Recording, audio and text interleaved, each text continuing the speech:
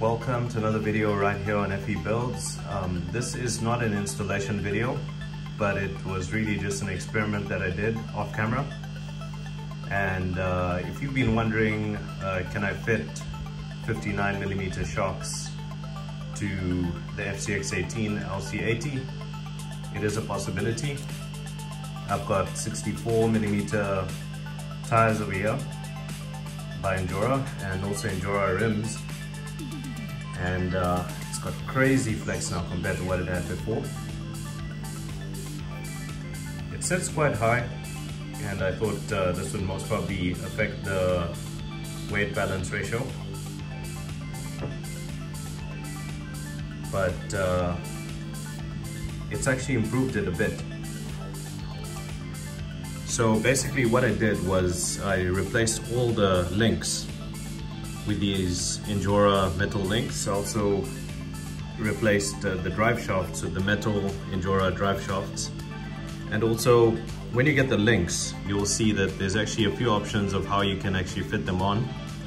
I opted to go the route of these joints that allow flex. So let's put the car down and show you how each and every one of those joints can move easily. Originally it comes with a sort of like a Y bracket over here that goes in at the top there where they're connected on, and that was nice for this kind of movement up and down, but it wouldn't allow too much. The plastic was a bit flexible. If you went that route on the metal links, then it would really restrict it to just up or down, whereas we want this articulation. So what I did was if we can just get it to focus, I used these joints that come in the pack of links, and I used the bolts to bolt on all four of the top upper links. And this is the setup that I've got over here.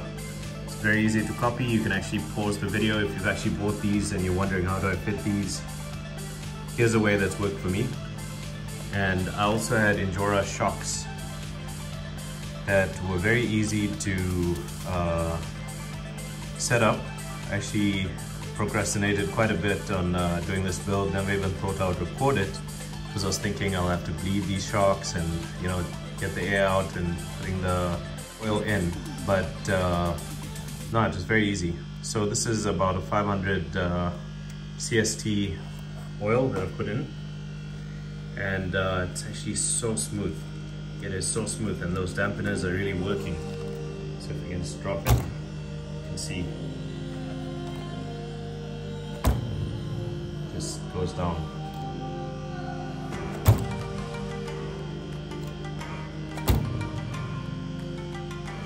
So that's really good, but it's a bit heavy now, now that I've got these wheels on. So we're going to do a bit of a test and just see how it performs on the same course. I think I might have video footage of this, trying out this course prior to this, and how it performed.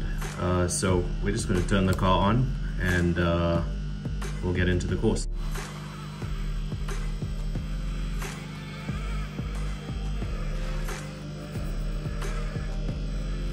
One problem that we have with this particular car is it's got a servo saver on it.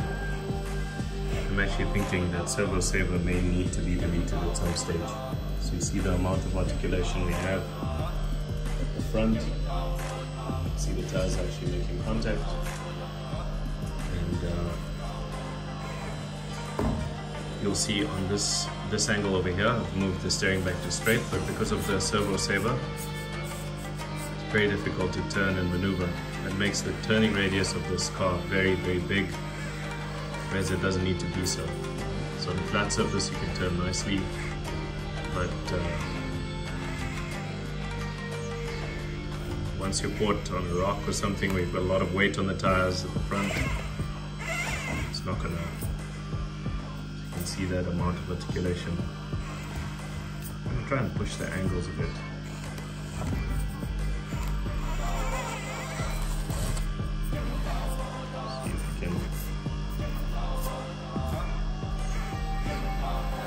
Just put this at its extreme angle.